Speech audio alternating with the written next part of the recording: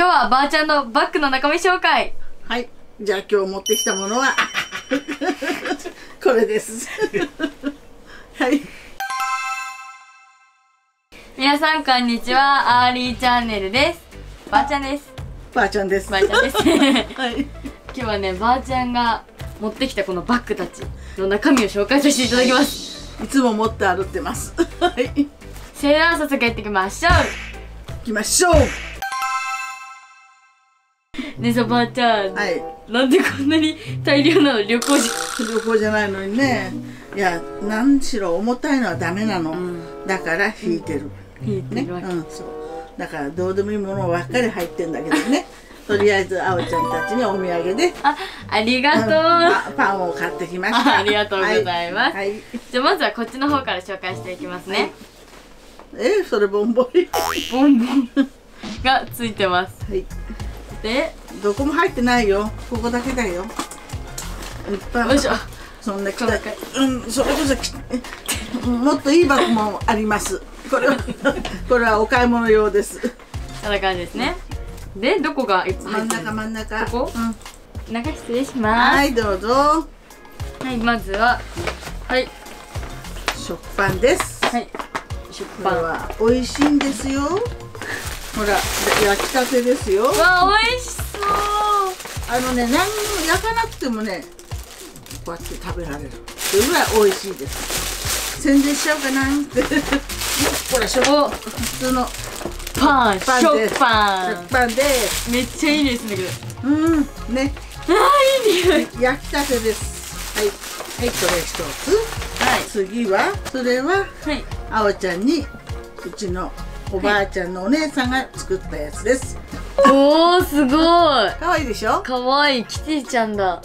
ねはい、それはあおちゃんのお土産ね。ありがとうございますいただきました。はい、次あとはちょっとね、ちょっとなんだかね、ここの年末で年末調整するために医療費ですよ、これね。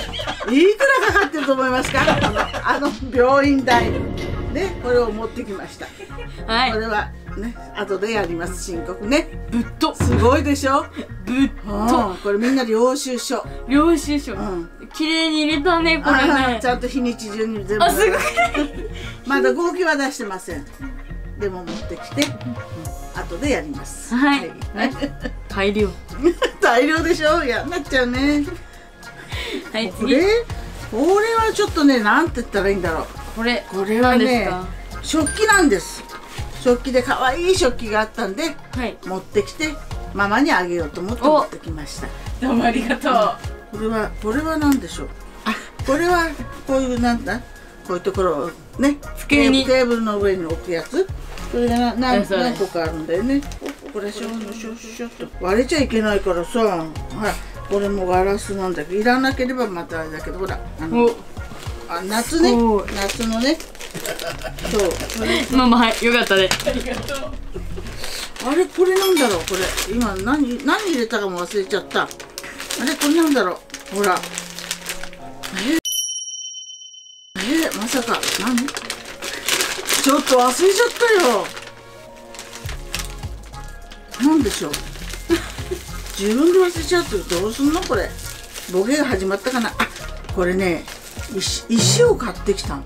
石なんだけど、これはほら、コップなんかこうやって置くコースター。これ石なの。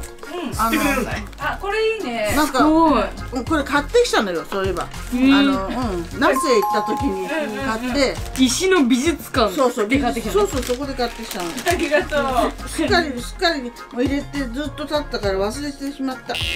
あとはね、こういうね、コーヒーのほら見て、かわいいね、こういうカップ。すごいオシャンティーだね。そんなもんかな。あとスプーンとかフォークです。はい、ありがとうございます。そういうことです。で、中身はこれで以上かな。はい、以上です。こんな感じです。はい、だからつい重たいんでこういうものを持ってきます。はい、じゃあどうぞ。はい、でこれはこれいつもばあちゃんが使ってるやつですね。はい、そうです。これのね、大中小じゃないけど持ってる。おお。そう。でこれはレスポのバッグですね。はい、そうです。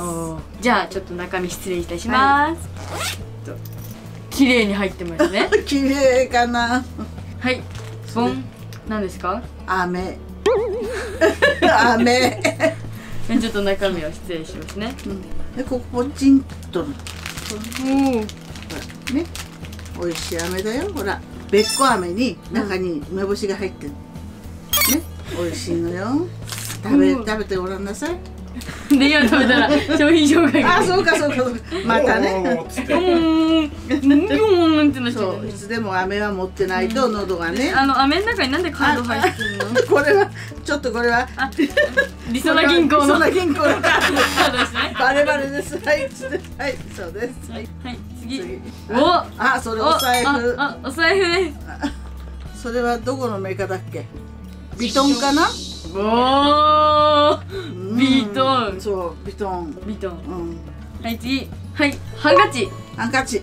お花のハンカですね。そう。次。はい、ウェットティッシュ。そう、手。大事だね。大事。今のね、時期は特に大事だね。はい。次。もうないでしょ。何だよ。これは、カードとか小銭が入ってるかな。はい、小銭とね、イオンのカードとか、いろんなカードがいつも使うやつです。はい、あとはカードね。これは必ず持ってます。携帯ね。携帯大事ね。はい。次。はい。それはそんなティッシュそんなもっと綺麗に入れてよ。じゃあもともとこうなってたんだ。そうです。ティッシュです。はい、ティッシュです。はい。年賀はがきの。次これね、見せられないね、通帳です。はい、通帳持ってました。たまたまね。たまたまね。で、レシート。あ、レシート。パン屋さんのレシート。レシートね。あとはお家の鍵どこで落としてる？どっかで落としてんのにどこに入ってるか分かんない。こっち側。あ、鍵がありますね。はい、お家の鍵です。そういうことです。それだけです。こっちはね、パスも。ここの裏にね、ありますね。じゃあこれでそれだけよ。200円。何よく見つけたね。200円。はい。あとキーホルダーがね、いっぱいついてるのね。くまちゃん、可愛いでしょ。そうだ、そんなのついてたんだね。忘れてた。じゃあこれで以上でございますね。空っぽです。はい、以上です。はい、終わりました。はい、ということで今回はばあちゃんのバッグの中身を紹介しました。そういうことでした。なんかね、すごい面白かったわ。なんか自分のバッグの中身紹介したことは何回もあるけど、人のバッグの中身紹介はしたことなかったから楽しかったです。ばあちゃんどうでしたか？前もって言ってくれたらもっと綺麗にしといたんだけど。私もいつも思う。私も思う。まあでもね、またこれが面白いから。あ、そうか。そういうことあるね。じゃあ今回ありがとうございました。どういたしまして。それじゃあまたね、バイバーイ。